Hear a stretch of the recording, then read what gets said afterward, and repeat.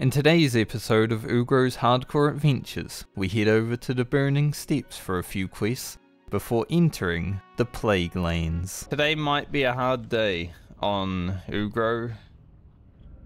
I mean, my rogue had about 3,000 health at this point. Don't have that.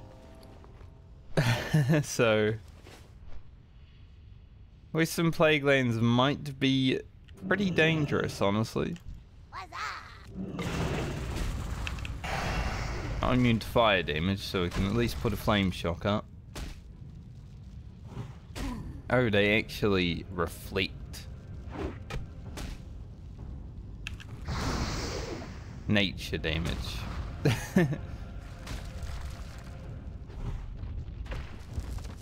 Okay. Well, it's a good thing we don't need it. Oh, they dropped them too. Okay. So it's not just those dudes. Cool. Going to slap though. Especially when I come at it with 0 mana. Use a little healing potion. Thankfully it was a crit.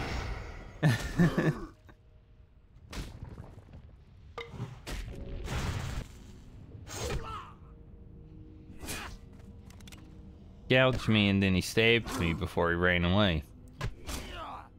He's a noob rogue, he's learning. He can't help it. Poor guy. Maybe next time.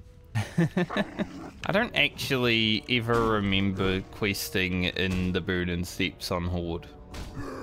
Because usually, you know, while leveling you do all the dungeons, but because I'm playing hardcore and hardcore Horde is basically solo self-found because there aren't any.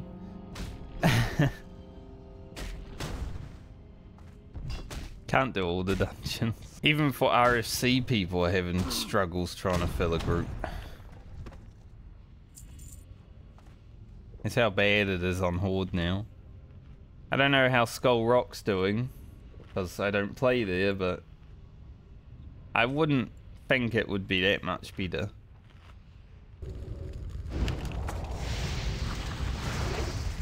Oh.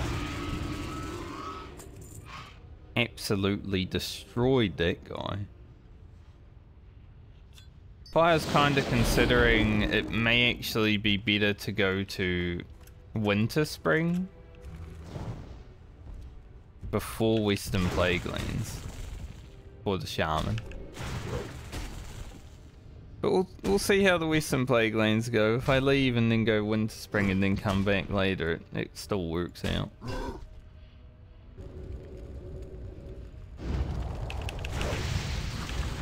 Yeah, that's a good way of doing this quest.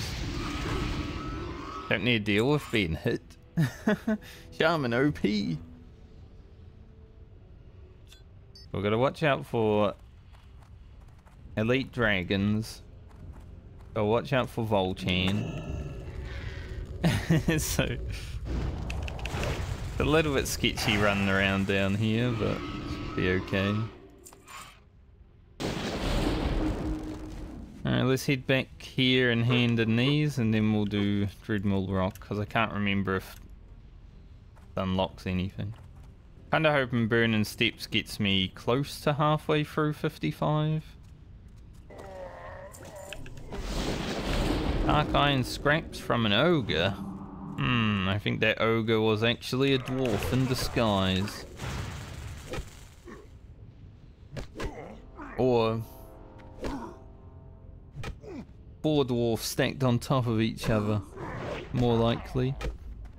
Get a nose ring. He can be in various caves. Can he be in this cave?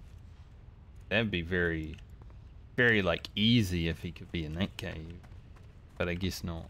But we may have to deal with both of them.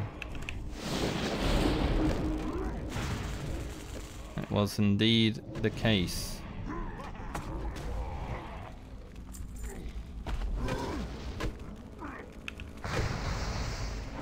Now this guy is pretty scary right now. Maybe a greater healing potion angle.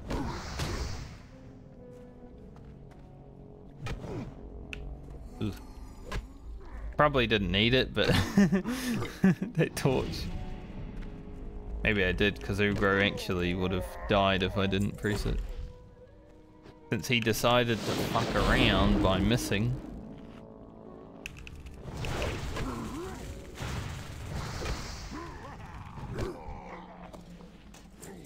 Okay. That's done. I guess I hand in Kharkiv? Yep. Man. You could tell that Blizzard didn't really know how to make gear back in the day, huh? Fire resistance legs. Sure. But then they deal fire damage. Like, well, the only time I'd use these is let's say like Ragnarok's.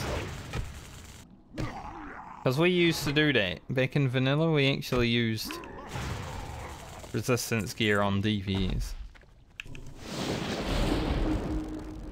It was a regular occurrence. Unlike today where it's like, resistance gear on DPS? What are you, crazy? That guy just like punched me and lit me on fire. That's definitely a healing potion. I love how whenever I use a healing potion, that's when Wind Fury decides to be like, oh, let me help you out. Dusty over here. Big Dusty. Well, at least this fella's... No, don't you do it. Now you can walk away. He's like talking to his commander while he's crying. We are kind of running low on potions, so hopefully in the Western Plague Lands I can get more potions than I use. That would be excellent. I don't know the possibility of it happening because it's gonna be rough out there, but hopefully. I think we'll be putting on our axe for the moment. Killing some beasties. Now my axe skill isn't capped, so may not be that great, but got a lot of attack power against beasts. The ruins of Anderhole. Definitely gonna be a scary area for Ugro. Shamans get punished. Like, hey, go up here and fight these mobs and bring back the stuff. All I had to do on my rogue was pickpocket a guy. Complain about the quest item drops every time. Gotta kill that vulture because apparently they can drop both, which makes sense because vultures eat everything. Kind of good game design if the vulture can drop both. It just means that he's been walking around nom-nomming, you know. I do hope though that I don't die today so I can actually get at least 1 point in elemental devastation. Because having more crit because you crit seems like a good time, you know. I've gained like 10,000 experience just killing these mobs. I feel like I'm one of those bots from Foulwood, honestly. Just killing beers.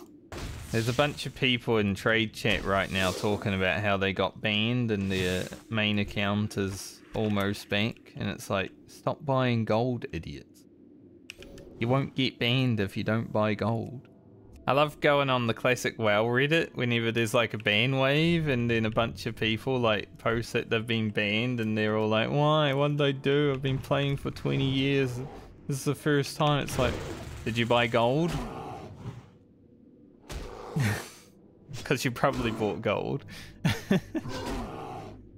I was once on Classic, I was once like running around down here and a level 30 Night Elf was running through this area. I guess they were coming through the Plague Lands to get the Scarlet Monastery.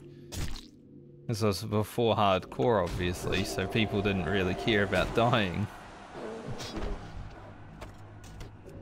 But I saw them like, it was like 5 beers after.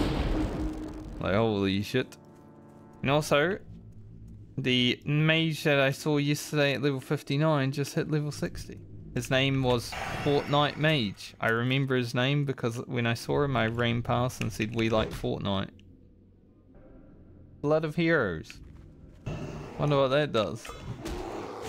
I remember on my rogue, I said, when I came here, I said, the only thing that can kill me in the Plague Lands is if someone clicks a Blood of Heroes around me.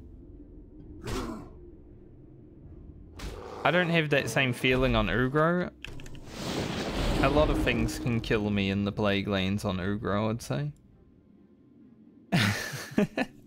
Like, the day my rogue came here was the day I did the Groshy Queen in Ugro. I was feeling pretty good. I was like, alright, I don't think anything can really get in my way now. High Chief Winterfall almost did, but that's because I made some errors. Like not sapping and not gouge. Bandaging and blind. Definitely didn't use everything in our arsenal. Whenever you see a shaman that's really low and they're just trying to out heal, it's like, why even bother? Like, you're not gonna come back from that. If you're at a deficit already, it's like, this quest is hard, man. Look at how many mobs there are. Now, as a shaman, I have Stoneclaw totems, so maybe I can, you know, do that, but it's still gonna be fucked. Now, these hounds are pretty rough.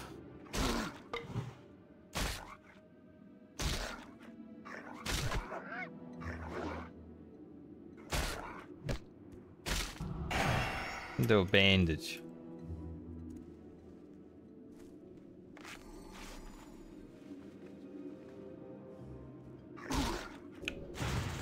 Pretty damn strong, these hounds. The thing is now, I gotta kill this and then hope that the tent provides some LOS so I don't pull everything. This quest is way harder than what the Alliance has to do to actually do quests here though. Not even close.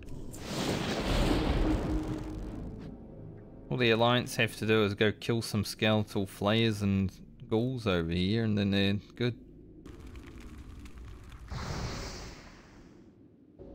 What do you mean? I need to be in the camp. I am in the camp. How close in the camp?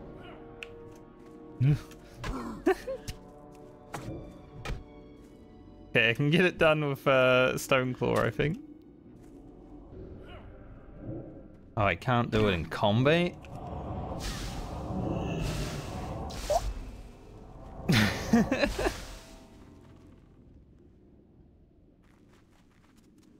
Can't place it in combat?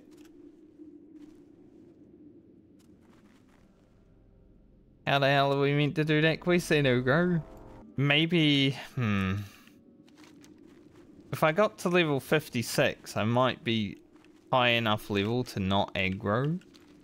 The problem is with all along the watchtowers being locked behind it, I don't really want to go into Anderhole without that quest. Would it be better for me to go to Winter Spring? That is the question now. I mean, I could get to 56 easier in Winter Spring. I mean, my rogue went into Searing Gorge and had to leave, so it's only fitting that my shaman would come here and have to leave. 1 for 1.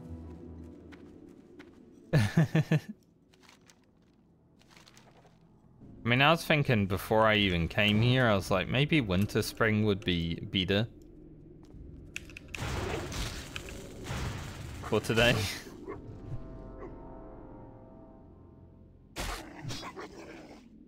So I'm not surprised I'm back there. Like, I think Winter Spring is better. Because without the Scarlet Diversions done, there's no point going into Anderhole, and there's no point doing any of the quests around the farms, right? 2 more years, and then we go hand this quest in, and then I think it probably will send me to Thunderbluff. That'll be when I leave this shitty zone. Like, well, time to head to Kalimdor. We'll go to Winter Spring and try to hit 56, and maybe even stay there a little bit. I mean, after the rogue absolutely clowned on this zone at level 55, I expected the shaman to at least be viable here, but holy shit, it's just awful. Like, it is not good at all. Why is there no strength on this? Literally every stat. And no of the good stat. What the fuck? In before nowhere is good to quest anymore, because we're level 55 and we're a shaman playing Southbound. It's gonna be a struggle everywhere.